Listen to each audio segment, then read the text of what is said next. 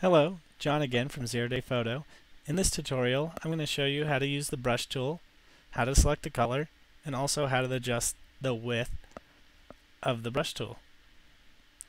For some reason, I'm having little problems with the toolbar showing up in my video recorder, but I will also let you know the hotkeys to get to the brush tool if you can't find it on the toolbar. Alright, let's go to the toolbar. If you can't see it, hotkey is B, so if you click B, you'll go instantly to the brush tool. Now let's go to the workspace here and left click the mouse button, drag a line across, and there you go. You made a line with the brush tool. So anytime you want to draw a line, it's just like holding a pen. When you want to touch the canvas, you just click the left mouse button, and this allows you to draw. And when you want to lift up the brush, you let go of the left mouse button. Left mouse button, no left mouse button. Left mouse button, no left mouse button.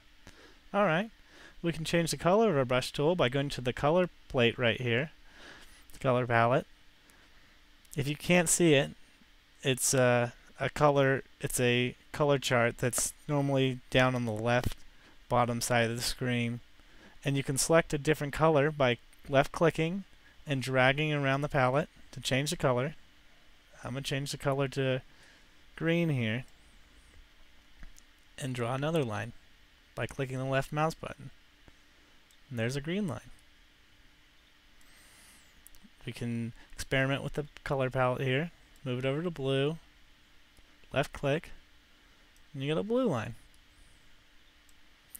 Now if you wanted to change the width of the brush, you go up here, hit the minus key, will make the width of the brush skinnier, left mouse button, and you're drawing a skinnier line.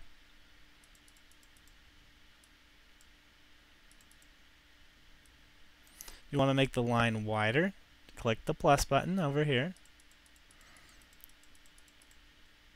and you get a wider line.